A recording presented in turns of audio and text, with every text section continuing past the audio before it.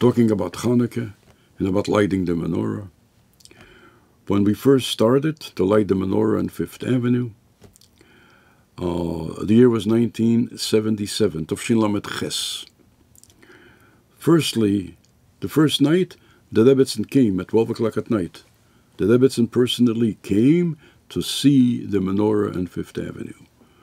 And she said later to the people in the household, we heard it repeated, she said, when I gesehen die menorah on Fifth Avenue, when I saw the menorah on Fifth Avenue, I realized, as my man's Arbeit hat sich angenommen in Welt. I realized that the work of my husband was accepted in the world.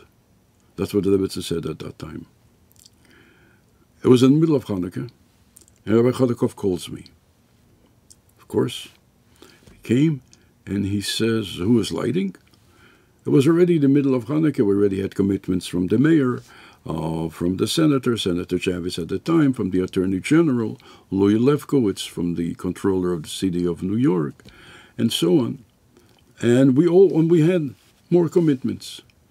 And then all of a sudden he asks, on Bob Abrams Lighting, does Robert Abrams also light? We kind of said that we have commitments. And Bob Abrams was an obscure politician.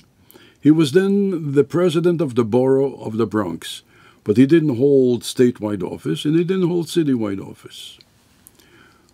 But Rabbi Hodakov didn't argue.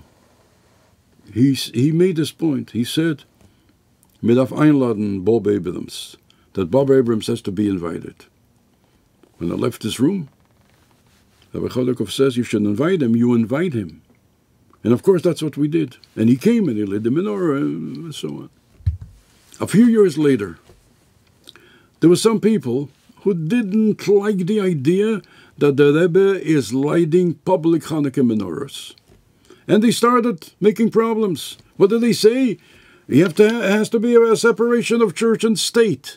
How can you light a menorah on public ground? Has to be a separation of church and state.